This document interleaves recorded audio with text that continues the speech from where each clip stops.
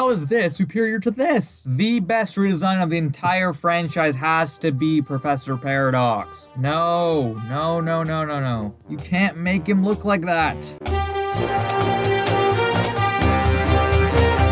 Ladies and jellyfish, shalom. So a lot of you guys watched my Omniverse Redesigns video, and I mean a lot of you. I could not be more appreciative, so you guys wanted more, and here's more. Luckily, last video I missed out on a bunch of aliens and a slew of secondary and tertiary characters from Ben 10, mostly focusing on the main aliens and characters. So today, why don't we go back with part 2 of the Ben 10 Omniverse Redesigns to see if they're good, bad, or just plain ugly. Let's go.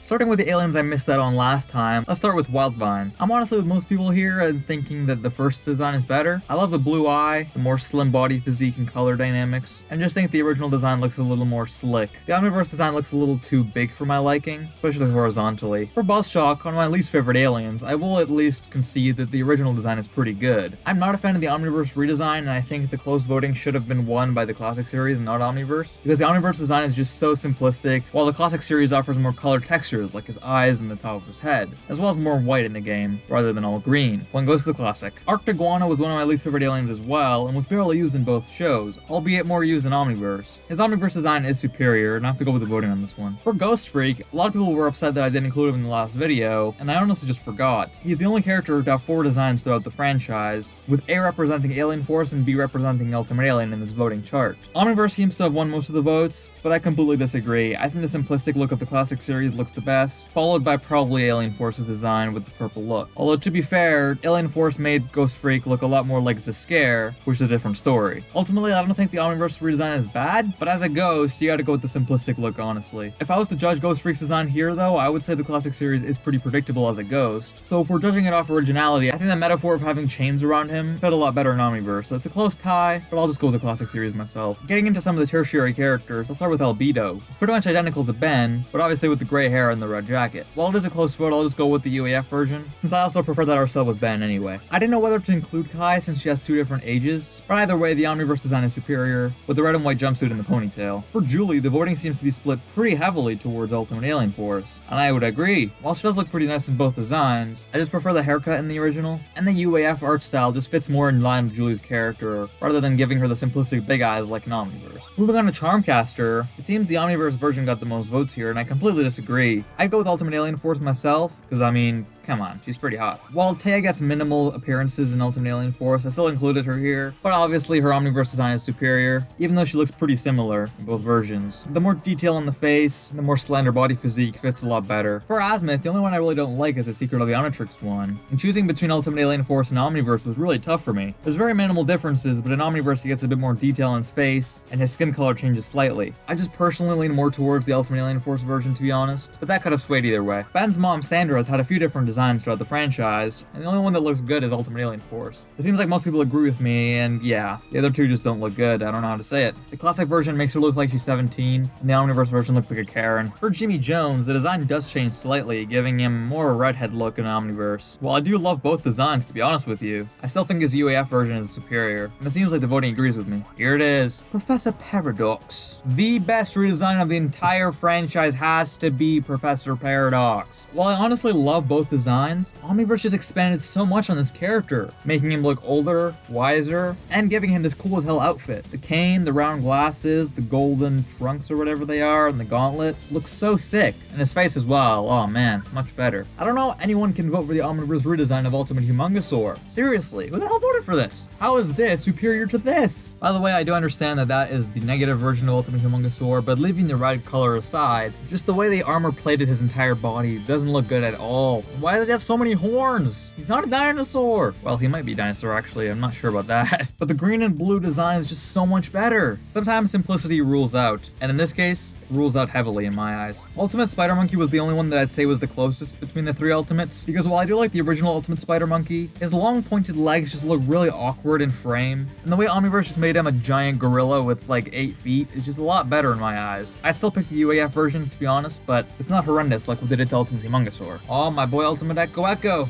No. You can't make him look like that. The darker shade of blue, the wires all over him, the weird face shape. Why did they change it so much? The original was perfect. Why did over 20 of you vote for this? I gotta save my sanity and just move on. For Eon, I was originally gonna vote for the Omniverse version, but looking at that face, no. While the UAF version barely has any screen time and doesn't even look that special, still looks better than this. I'm sorry. Moving on. Point goes to UAF. Vulkanus! Did anyone else forget that Vulkanus was in the classic series? I just remember that he was in that superhero episode, and all three of his designs have actually been pretty good. I'd say his Omniverse design was the weakest, but between the classic and the UAF version, I'd honestly go with classic. I'm not gonna lie. The spikes all over his shoulders look really cool, and he just looks more menacing in the classic series. This is coming from a giant UAF nerd. Point goes to classic. For the Riedel brothers, not much has changed, but I'd say their design was much better in Ultimate Alien Force. Octagon's face being all droopy does not look good, and neither does Rhomboid's neckbeard, or whatever that is. This weirdly close resemblance is still beaten out by UAF. Siphon, another one of the cleanest redesigns of Omniverse. Omniverse gets a heavy vote here, and I agree. While the classic version makes him out to be smaller, which makes sense in the story, considering in Omniverse he basically works for himself and not Vilgax anymore, he just looks so much cooler as a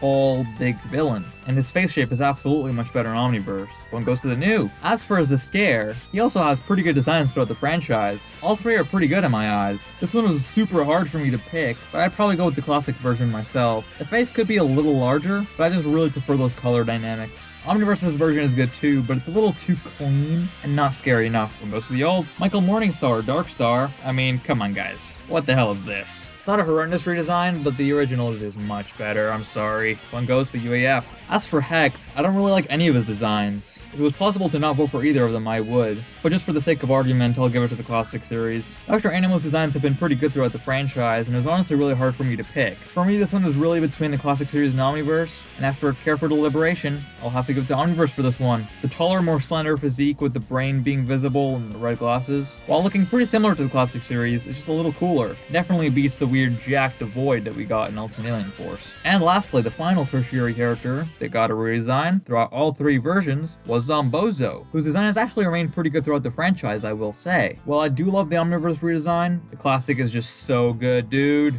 Can't betray the classic. One goes to the old. And that's about it with the Omniverse Redesigns Part 2. Here's the stats in terms of my voting in the Discord voting for each show, so you can see the trends in whether or not Omniverse won overall. But much more importantly than all this, what do you think? Which redesigns do you personally find more attractive and why? Let me know all that in the comments down below, and be sure to like and share the video to support me. If you somehow missed out on Part 1, be sure to go and watch that right now with the link in the description below. And while I probably won't be making a Part 3 of this series, I got way more Ben 10 content and other animation content coming to the channel very soon, so be sure to subscribe with notifications turned on to see those. Thank you so much for watching, and I'll see you beautiful ladies and jellyfish next time. Shalom!